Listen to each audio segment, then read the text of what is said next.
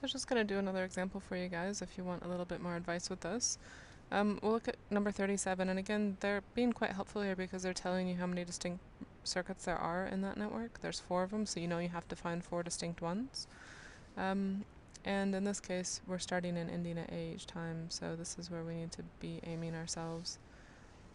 So if I look for a circuit to complete this network, I might go from A to C, B, D, E, A, and I'll write it down in the order that I did it. A, C, B, D, E, A.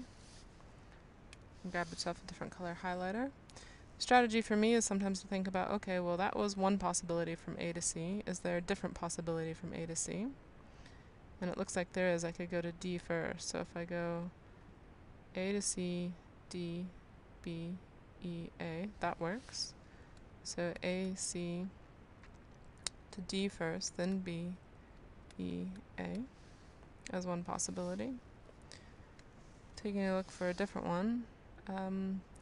From C, I've kind of covered my options. I've gone from D and I've gone to B. Is there anything else I could do? If I tried A, C, D, E, I'm stuck. I can't get to B and back up to A. So let's try going from A to D. So if I go from A to D, I can go out to C, down to B, up to E, and then A. So that's A, D, C, B, E, A. And again, I can tell it's distinct because I'm not tracing over any path that's already been done. I'm using different edges that haven't been covered before. If I look for another one, if I were going to go to D first, I do have an option here that I can go from A to D to E, B, C, and back up to A. Let's look at that. A, E, B, C, A. So A, E, oops. A, D, E, B, C, A. And just to double check, if it gets complicated and you can't quite tell if they're all unique, just double check them forwards and backwards. So A, C, B, D, E, A. Let's look anything backwards there that starts with the AC. Okay, this one's AC as well going backwards. ACB is the same backwards as ACB, the first one. So green and red are halfway the same. But then this green one goes from B to E, and this red one goes from B to D. So these are distinct routes, that's okay. Looking at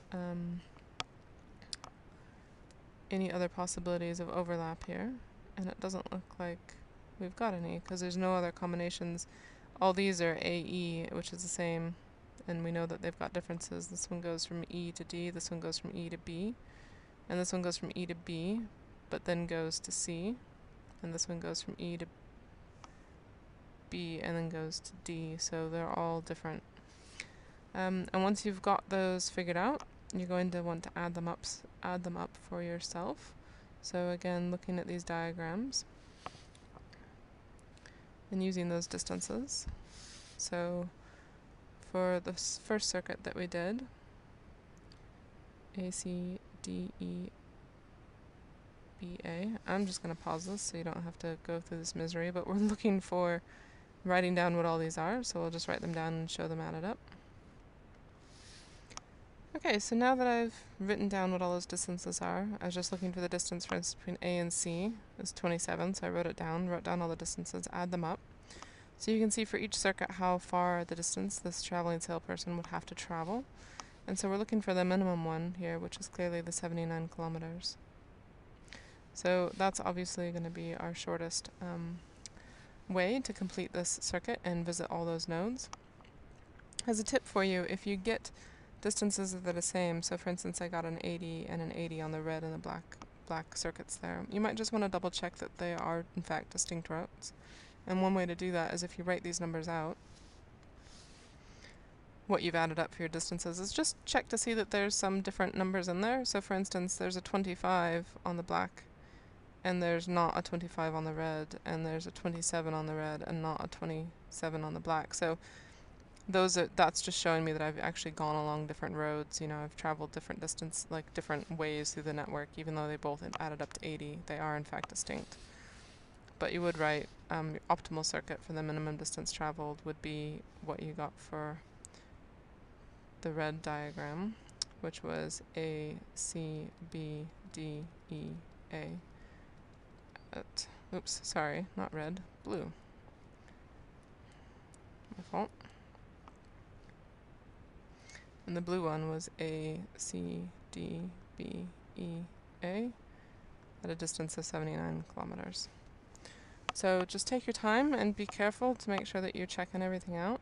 Again, one of those tips might be, instead of going all over the diagram as you start to solve it, is kind of like I did. Think about, if I go from A to C as my first option, then from there pick out everything possible. And once you've done everything between that starts AC, find a different starting point for yourself. It helps kind of categorize it a little bit for you. So pick your first combination AC, look for anything possible. Once you've done all those, find another combination like AD, find anything possible, or AE, find anything possible. But those might be backwards at that point. So remember, they need to be distinct, not the same forwards and backwards.